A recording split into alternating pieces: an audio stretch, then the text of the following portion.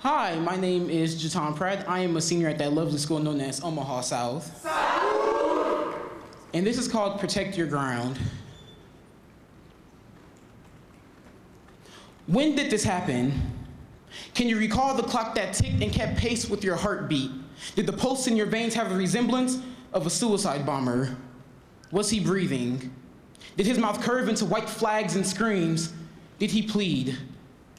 How did this happen? Did his brown skin, short matted hair appear to you as a threat? Did his open fist and flat palms raised in defense scare you? Were you scared when you saw the whites of his eyes, the transparency in his tears? Did it scare you that he was more than gray hoodie, blue jeans, bag of Skittles, and tea? How did you react? Did your bullet thoughts speak louder than reason? Or was it the sweet season of suspicious black boy hunting that made you run rampant, run vamped up with the phone to your ear, a woman saying, don't act, don't interfere, were the prizes of blood-soaked hands on your bucket list? Where did this happen? Was it dark?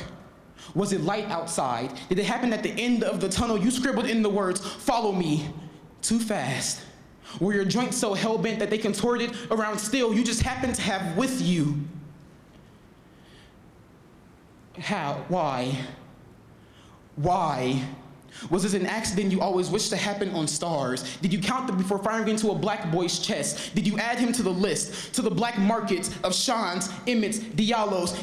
Did you want to start the list of Trayvon's? Did you know that their mamas can feel their son's heart break with every showcase break up with life? Do you know why it's so hard to find a free black man out of the prison of jeans, hoodies, and coffins, to find one well worth wanting until bloody, until black flesh they wore becomes scraped, punctured, and abandoned?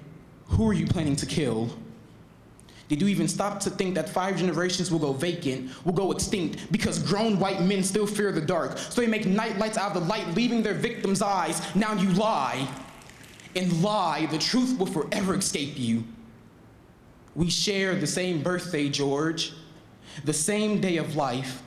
Yet all that will be remembered of you is your hatred of not knowing when, how, where, why, and who. Maybe y'all colored boys should stand on street corners, holding white flags, pleading for surrender.